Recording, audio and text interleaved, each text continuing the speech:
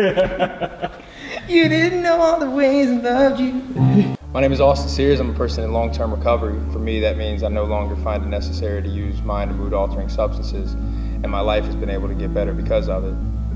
Growing up, I've had issues as long as I can remember with self-acceptance, with self-esteem. I went through some childhood abuse at 4 years old, maybe 5 years old, and I didn't realize how bad that could have messed me up until I got older. As I got older, I finally started to find acceptance in the people who were using drugs, who were drinking alcohol, and I kind of clung to that. I went to Virginia Tech out of high school.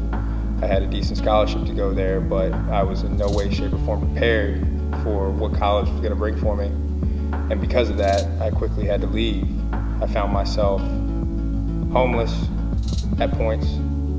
I found myself destitute at times. I found myself committing crimes that I never thought I would commit.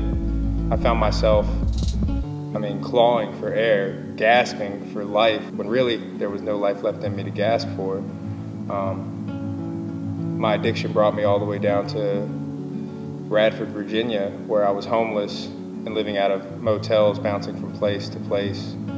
And my mom put me on the phone with somebody, John S., who told me, hey, we have a program here in Richmond. If you want to come to it, you're more than welcome to. I got drivers who can come get you right now. And I said, all right, let me try it. So I was picked up that day, brought here, given food, given boxers, because I only had one pair at the time.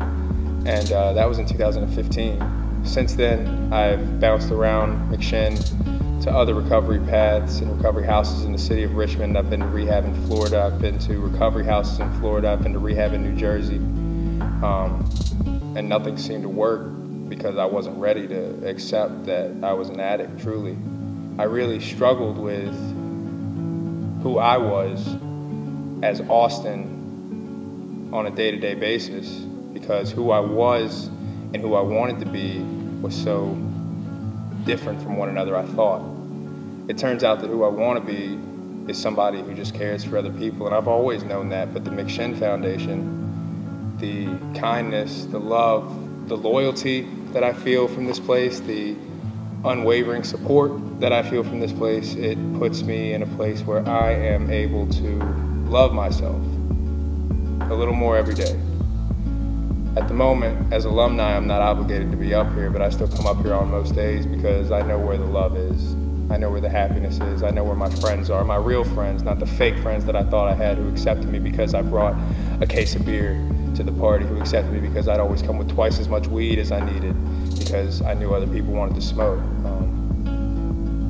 At the root of me, I've never been able to accept myself, but that's what I think the recovery community organizations offer, more than just a safe place to go to get clean from drugs and alcohol. They offer you a home where you can be yourself, where you can be accepted, where you can feel loved and welcomed with open arms, no matter if you've relapsed no times and it's your first time, or whether you've relapsed 100 times, you can always come back and get that same place. And there's no better place that I've found than the McShin Foundation to be able to get that love and that acceptance that I thought I needed for so long. I'm grateful for everything. They've never asked me for much except for to stay clean and keep coming back. And I've done, of all the things I've done wrong, I've always kept coming back.